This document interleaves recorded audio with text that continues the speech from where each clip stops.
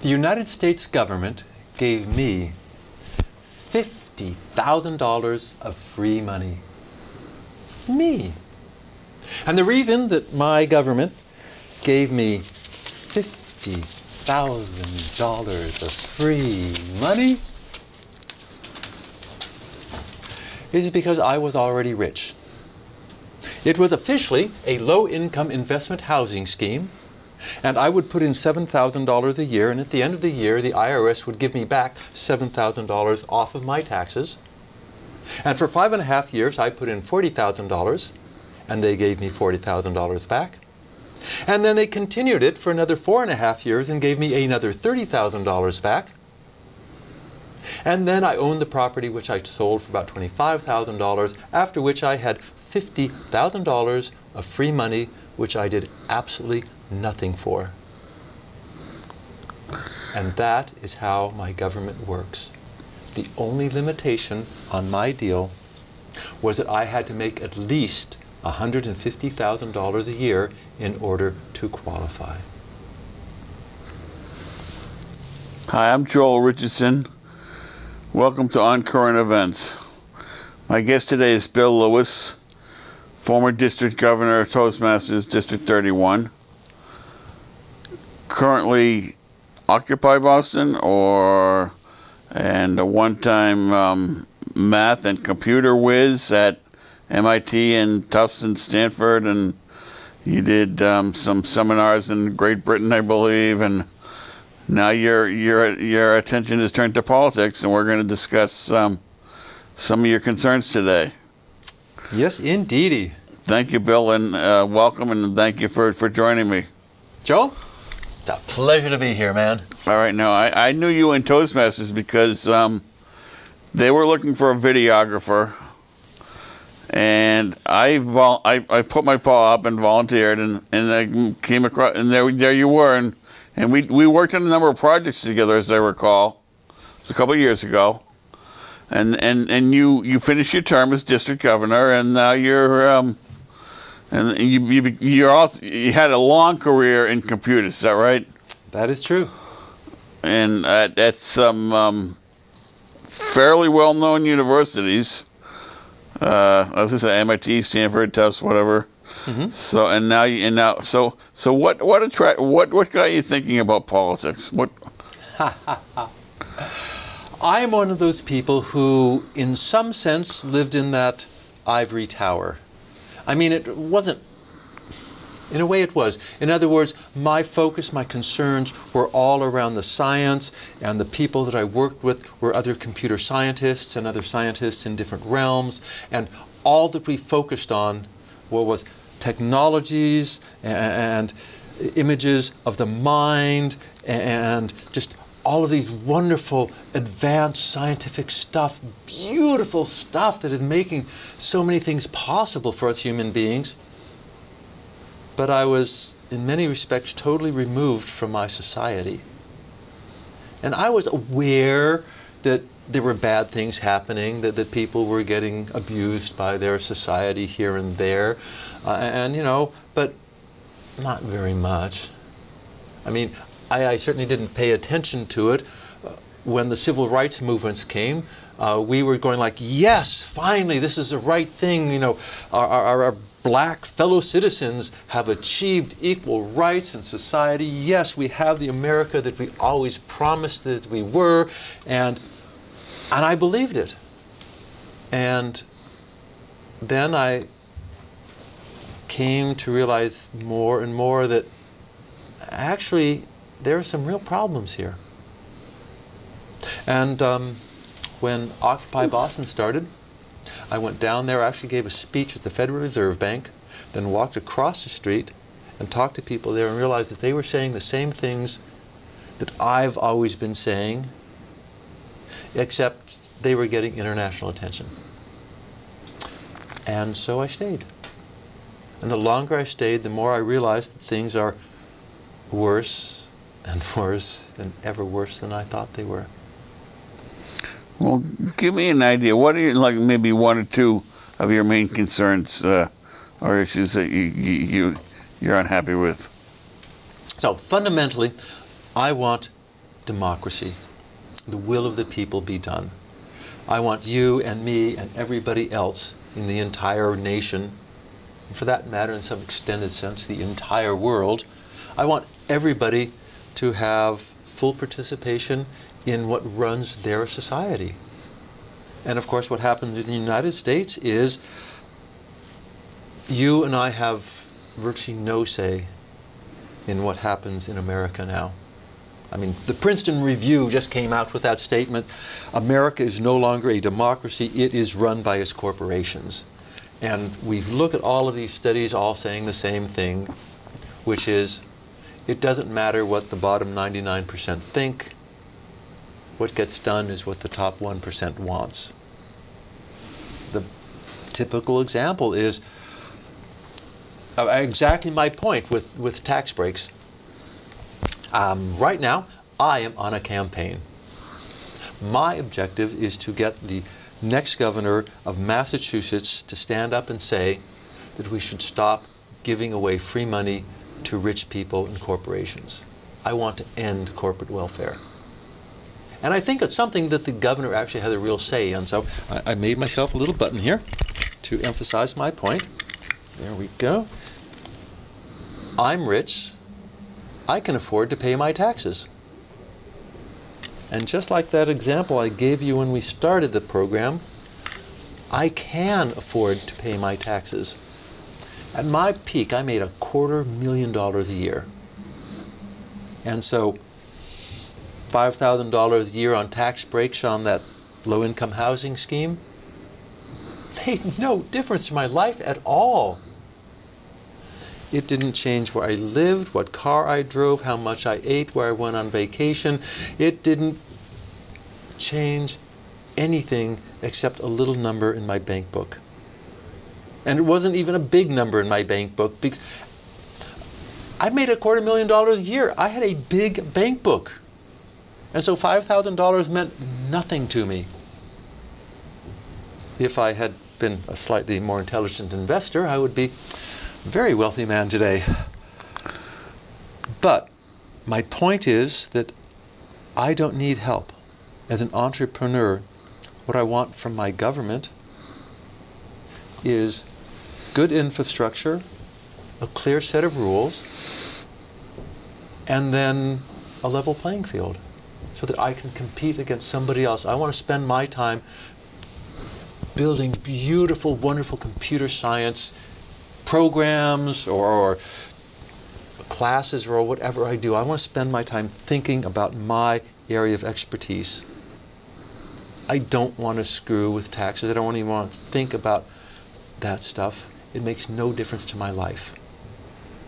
And yet, we laid off a teacher somewhere in this country so that I could get my tax break. So you feel the government designs the system deliberately to favor the 1%. Am I hearing you correctly? You are absolutely hearing me correctly. When I was part of that 1%, yeah. Can you give me some more examples besides that? The tax thing. Yes. So, of course, just on taxes in general, we know that somewhere around half of all tax expenditures are some type of subsidy or tax break for the wealthiest 10% of our population. So, in other words, if people actually paid the taxes they officially owe, if there weren't loopholes, if there weren't caps, if there weren't exceptions, we would have our governmental revenues would be twice what they are today. That is how much is just being given away to people like me who don't even use it. We just leave it in a bank, it becomes investment. Okay, now, what do you say to people who say, well, you know, the government makes these caps or these breaks, but they have good reasons. When they make these tax breaks, they're trying the goal is to try and help, probably say some group of the population, and then for some reason the tax break spills over to other people, and they get to take advantage of it too. What about something like that? Okay, so for example, there is a tax break designed for small insurance companies in rural areas, I think in Appalachia. And the gist of the thing is you'll be a tax-free corporation, and the limitation is you can take in no more than $100,000 in revenue, so that it's easier for you to deal with very rural farmers who have very big troubles getting insurance. Okay, seems like a great idea, nice innocent little thing. And then Peter Kellogg, very famous wealthy man, realized that as a tax-exempt corporation, it didn't matter how much money it took in, he could invest in the corporation, and any money he invested it could then be invested again tax-free. And so he's making, basically laundering $100 million a year, just straight out of government coffers into his pocket, because now he's a tax-exempt corporation. So the examples that you gave happen all the time. Okay. Okay, so now one thing I've always felt in life is that the problem with rules and regulations is no matter how careful you are in writing them, there will be always be some way to finagle them or manipulate them in the direction that they weren't originally intended. Mm-hmm. How do you get around that? Well, complication is the stepchild of the wealthy. The more complicated things are for regular people to maneuver, the more easy it is for us to be manipulated. So, for example, if our tax code read as follows: how much did you make? Send in this much. Or how much do you make? Send it in. Yeah, but seriously, if the tax code was that simple, if it was like, how much did you make? Send in this much, no exceptions. Right. If you wanted a flat to tax. It doesn't have to be flat. Wasn't the point is, if it's simple, if there are no loopholes, if there are no exceptions, there's no way to get around it. If it's just out there in the open and everybody is staring at it, that's a good thing. It's harder to cheat. The more complicated you make it, the more loopholes you add to it, it becomes easier and easier to cheat.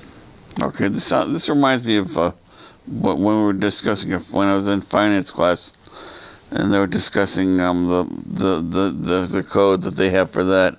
The problem with that is that when you write a simple rule, without even questioning, somebody's going to come up and say, "Hey, I'm a special circumstance to that rule. You got to add this. You got to add this code to it."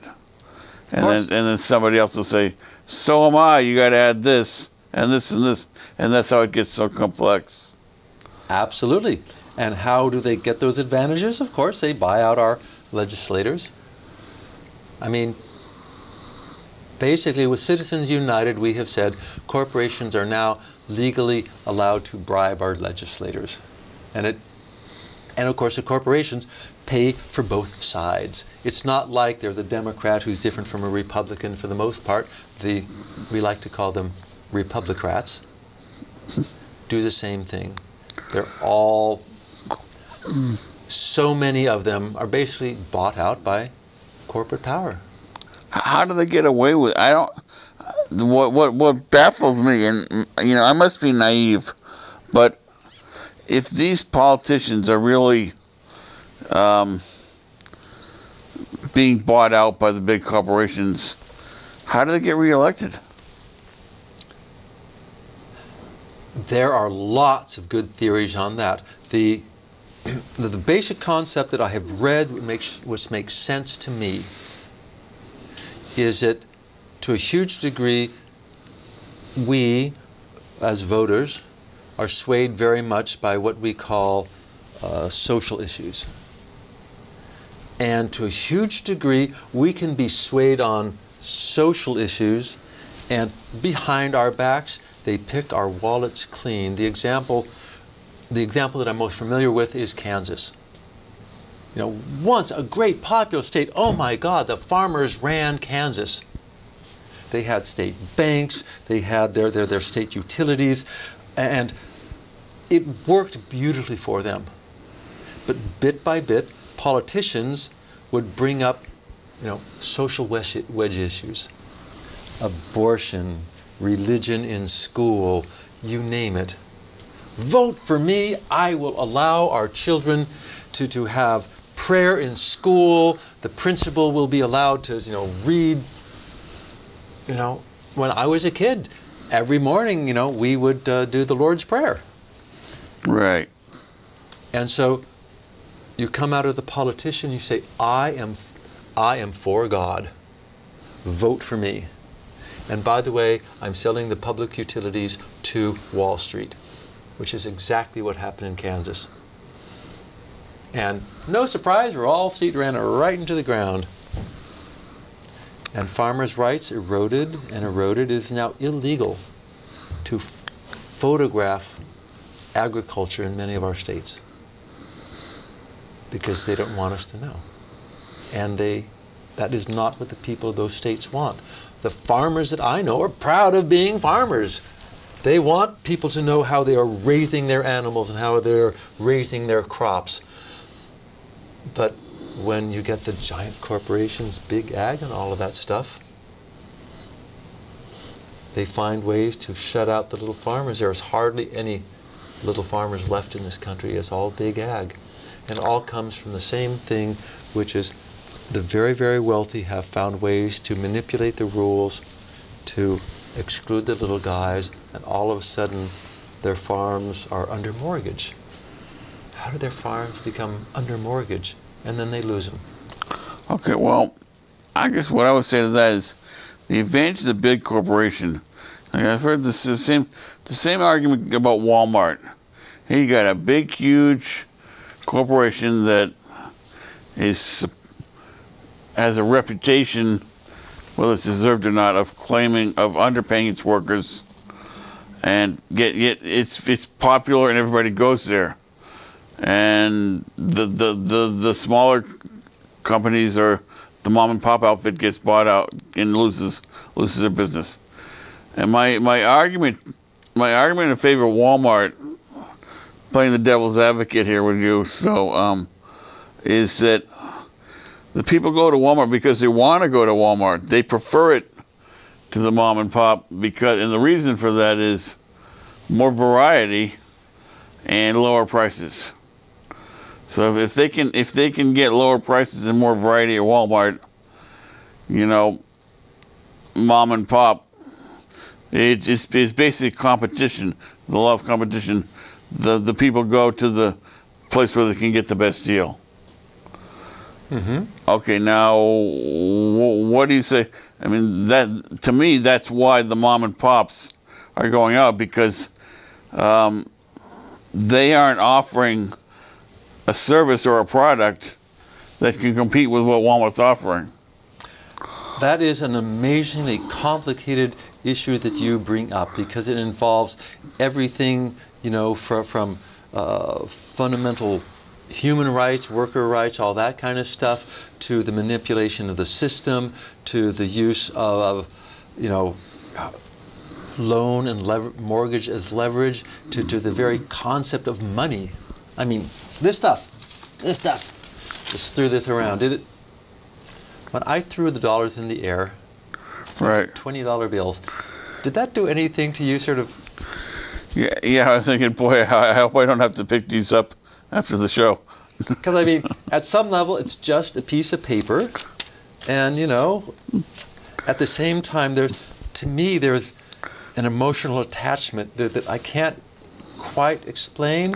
And yet, it did sort of like do something to me. Like, okay, that's... Well, my attitude to money is, money in itself doesn't do you any good. It's when you spend it that it's worth something. So, which is kind of paradoxical, because that means it's not worth anything until you get rid of it. But if you know what I mean, if I just have money in a bank account, so what? If I don't spend it on a nice house or a nice car or a vacation or something, it's useless. It is a weird thing. What is money? And so we can go on for that forever, but I'd actually prefer not to. I'd like to change the subject a little bit. All right. And I wanted to tell you about my summer vacation. Your summer, all right. We're at the end of summer here. It's actually it's Labor Day today. It is. So it is officially the end of summer. Woohoo! All right. Labor Day. Oh my God. The 8-hour work day, the 40-hour week. People died so that we could have a 40-hour work week. And then they created the exempt status, and then it all went away, right? Oh, it is all so. The world is, in my opinion, basically a battle between the very, very powerful and everybody else. And if we look through history, I mean, all of history is about what the very, very powerful are doing and how they're getting everybody else to go to war with each other. You know, German farm boys really didn't want to go over and kill French farm boys or Russian farm boys, and yet their leaders inspired them for nationalhood and Mother Germany or to go kill people. Our leaders inspired us to kill other people because why? Did those German farm boys get anything from going out and killing those Russian farm boys? Did our soldiers get anything from killing? They said that we killed 1 million Iraqis. Some crazy number of people died because why? They brought down the Twin Towers? No, Iraq. Oh, I don't know. I mean, I know that's when we started going into Iraq was when the September 11th attack, and then Bush got there and said, you know, we have to do something. And so a bunch of Saudi Arabians fly airplanes into American buildings, and so we invade Iraq. That's. I guess he was, you know, and excuse me, I'm sorry, I'm not really up on my current events, but I guess he was looking for Al Qaeda. So there it is. Isn't that interesting? So the most important political events of the world, you and I don't know that much about it. Right. I just know that I have nothing against no Iraqi kid who's trying to protect his people, his family, his country. I don't want to be over there killing people, though they never did anything to me, never did anything to anyone I know. Why are we killing them? And yet it happens again and again. I'm not a big fan of war either. I don't understand war. I don't understand why someone would want to. I don't understand why a country would want to invade another country. Why don't they just be happy with their own country? They are. Their leaders at the very top but get them riled up. And we see this again and again. Our leaders get us riled up. Oh, we have to go take care of them Iraqis. Oh, and just fill in the blank. Why did we invade Panama? Why did we invade Grenada? Why did we... I guess the reasoning is kind of like, it's like either if you don't have an offense, sometimes an offense is the best defense. If you're not pushing forward, someone's going to be pushing on you. It's kind of, unfortunately, that's kind of the world we live in. But yeah, there should be a better way that people realize, you know, hey, maybe if neither one of us pushes on each other, we might be happier. Mm-hmm. But we're striving towards that as a society, but we seem to be a long way from it. It is profitable to have wars. People get money and power off of it, and that's where they happen. And you know, when I was in high school, I played football. I wasn't good enough. I was a lineman, if you can believe that. All right. So I did not even make it into a freshman game. But I loved it. Just getting out there and hitting other guys as hard as you could, tackling them. Yeah, I can do this. Best thing in my life was tackling the biggest guy in our team, was like twice as big as I was, but I could bring him down. Yes, I am a man. I understand that. I joined Army ROTC when I went to college. And I felt that feeling of pride in my nation and desire to secure the liberties that we are promised in our Constitution. And then I realized that that isn't what we were doing. And I, as a Toastmaster, go onto bases, military bases, because they have Toastmasters clubs there, and I talk about the same set of fundamental issues that we're talking about right now. And uniformly, the responses that I get from the officers there is, we join the military because we love and want to protect our country. We are being used to kill poor, innocent kids, people all over the world for what our presidents describe always as American corporate interests. That's always what they say. It's not for America. It's not for Americans. It's always American corporate interests. They usually don't say the corporate. They just say American interests. But it is never in my interest or your interest as a citizen that we go to war. It is in the interest of our mightiest and most powerful. Okay, well, Bill, unfortunately we're running out of time, but it's been very interesting talking to you. You raise up a lot of questions that, you know, yeah, we should be thinking about these questions, and so I thank you for initiating and encouraging the dialogue, and I encourage the viewer to consider some of these questions and come up with your own responses. How do you answer these questions? What do you say about all these issues that Bill is so concerned about? So thank you. Once again, this is on current events. This is not my normal track show. This is a current events show. And thank you, Bill, and see you next time.